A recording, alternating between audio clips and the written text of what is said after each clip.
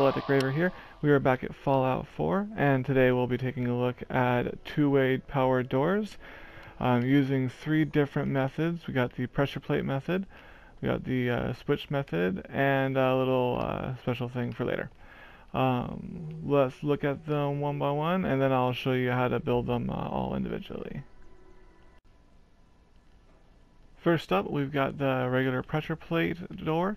I would assume you'd want to build this maybe more just like a regular base inside your settlement, just because just about anybody can step on this and walk through. So if you don't want your settlers wandering on in here, then I wouldn't use this method. But quick, ease, and access, this is so much quicker to me than just running up and hitting a switch. I don't want to be bogged down by a whole bunch of nonsense. These do occasionally get just kind of jammed, but then just step on it again and it all works out. Yeah, see it happen again. A little annoying, but you know, what can you do? Next up, we've got the powered switch doors. You want to go in and shut it when you come back out, or behind you. I would assume you probably want to build this more at the beginning of your base or your settlement. This will stop raiders and whatnot coming on in, and this uses the logic gate in order to get around having two switches hooked up to the same door.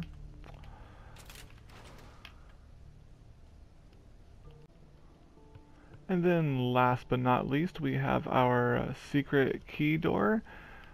Now, it looks a little janky, but this is really the only way I could figure out how to make this work. We got wooden crates here. Nope.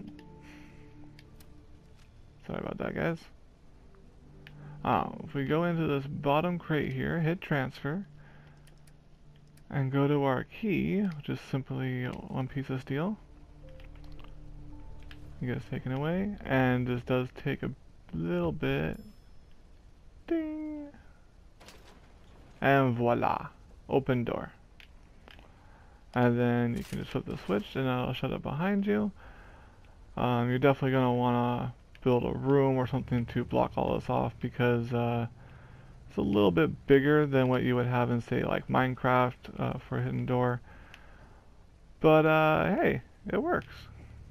And we want to get back out, just flip that switch, and shut it behind us. You just gotta chuck in, stop it, another piece of steel. And that'll take a sweet time, but it will eventually close for us.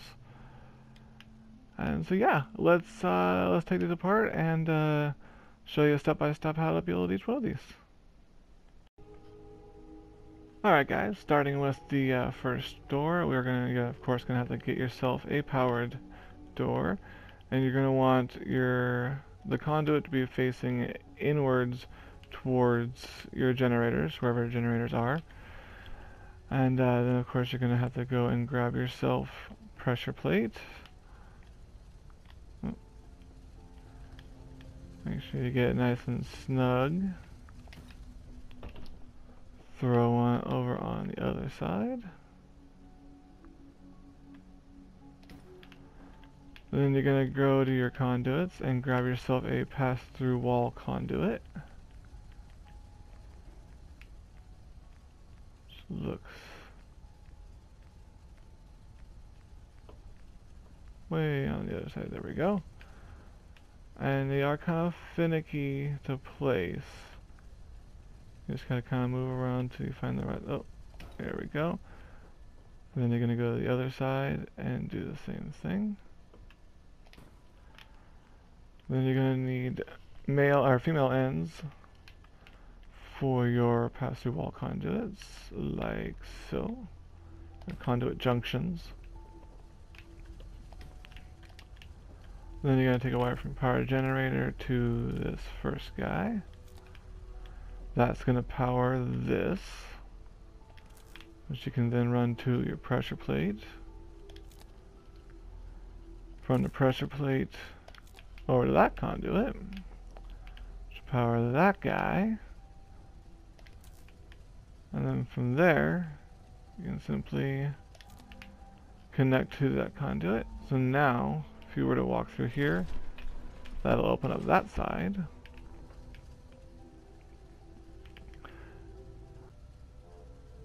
And then you're going to take a power cord from here, right there, and there, to there, like so.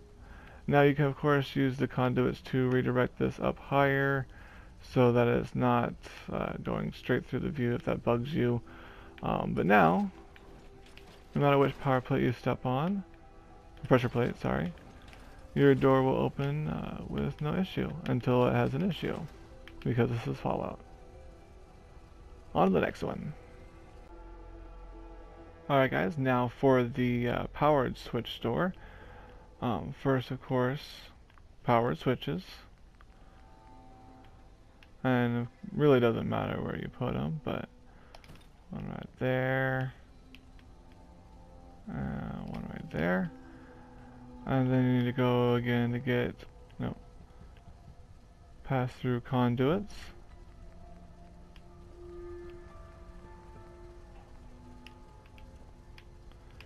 Same format as before.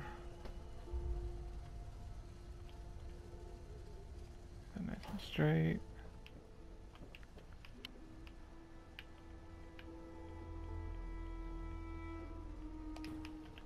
And finish it off with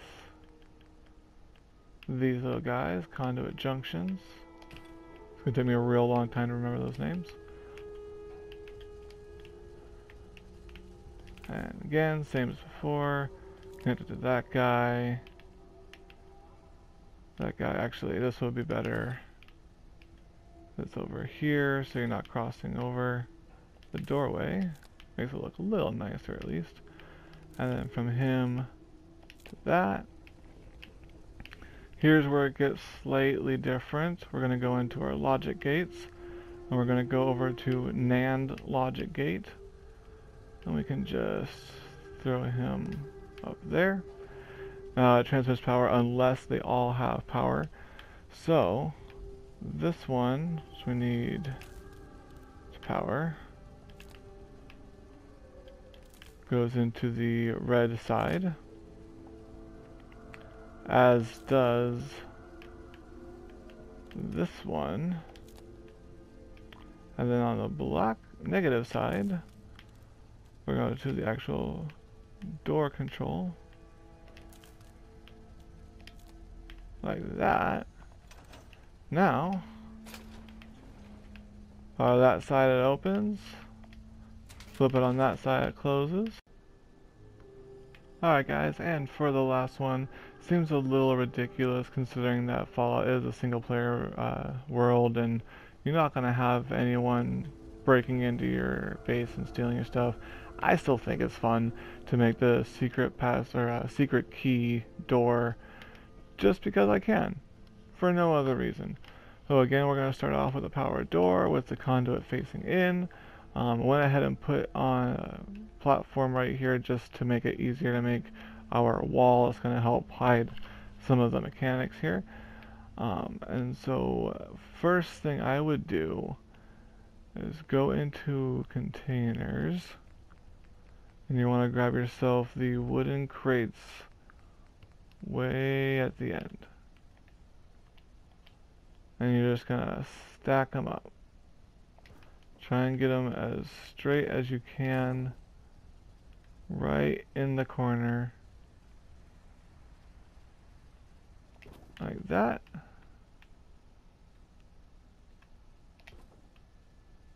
I have all the things that easily clip together. Why these don't, I don't know. But this is the best solution I have come up with after thinking a whole long time on how I would actually achieve this. These seem to blend in with the wall the best out of any other container, especially with the concrete walls, which I'm going to go grab next. The one great thing about concrete walls is they really don't mind smashing into other walls and other objects. So I get this one with the angled ends. Just kind of smush that right up. What'd I just do? Nope. What I was saying is, try and get this nice and flat up against this wall as you can. Try and mask the fact that there's something a little weird going on with it. There we go. And we can still access our boxes. Now on this side, we are going to go all the way over to manufacturing, miscellaneous, and we're going to grab a vacuum hopper puller. This part may take you some time to get right, because it's really gotta be kind of clipped into the boxes, but not too much. It also can't be too close to the door, and you want to make sure this is nice and straight also, because of course that'll affect your entire assembly line. What about there? I think that'll work just fine. Yeah, that should work. Alright, and then we are going to want to get, back into miscellaneous, want a sorter, just a standard sorter. And then we need at least one of these right here. At least a little small guy. And then over here, you don't really need this, but conveyor storage on either side, just so you're not losing items. And then we're going to need a tripwire switch, because we're not going to want it to close on us. Place that right on that.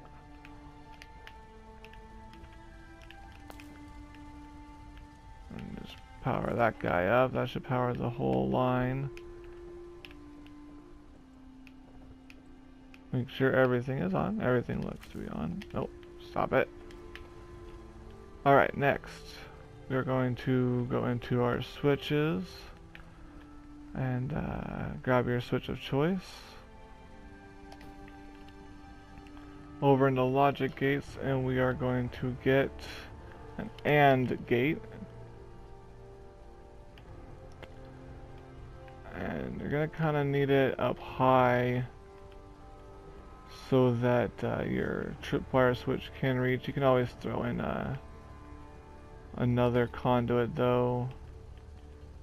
Just right over here. Like that.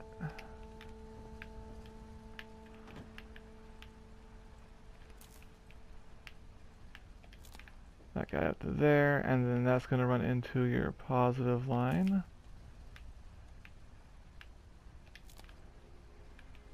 Oh, we also need to power the tripwire. Like that. Hate jumping while in workshop mode.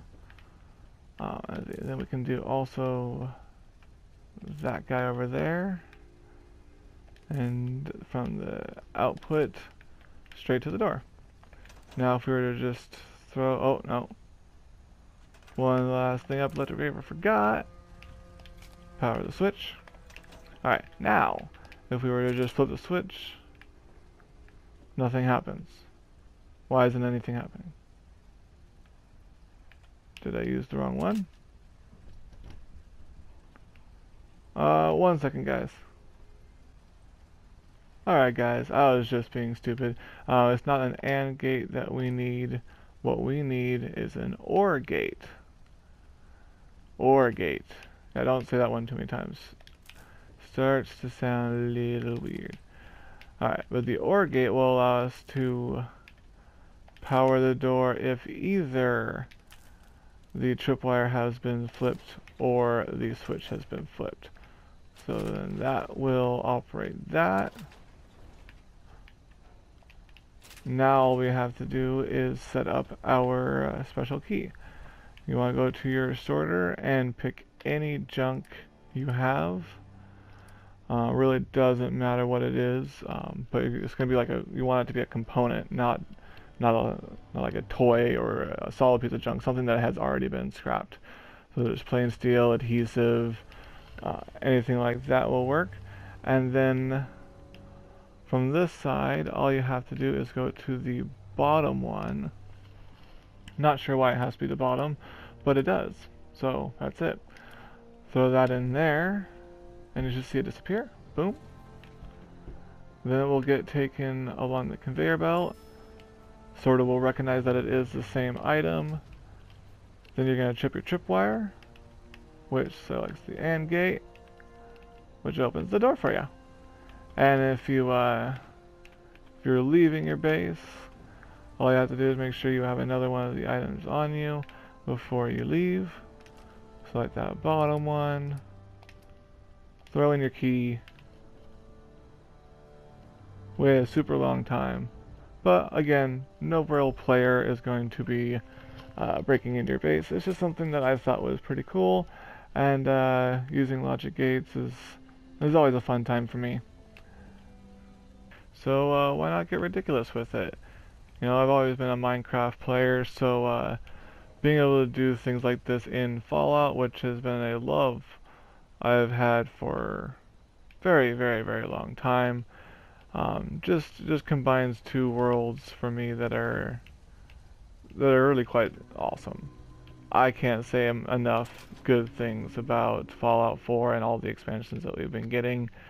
Yeah, no, I know it sounds stupid and I'm gonna drag on and on, but it really is good job, Bethesda. Good job. Well, guys, that's it. I do hope you found it informative, and I hope you had fun learning. I definitely had fun figuring out how these will work. And yeah, this is really my first tutorial video, so please let me know if this was helpful. If I sound like an idiot, let me know. I don't get my feelings hurt easily, so don't worry about that. If I am being dumb or if I'm being confusing, I want to know, because I really enjoyed logic gates and switches and technical things, and want to be able to spread the love. Also, if you do enjoy this type of building or these types of jobs or projects, you should totally check out my industrial district episodes. I am building this guy up here, and we'll be turning the rest of this area into an industrial district, so you should go check that out. Yeah, guys, shut up, you. I don't care about your fingernails. I don't care. Doing a monologue. Yeah. Yeah. Alright. Yeah, sorry about that, guys.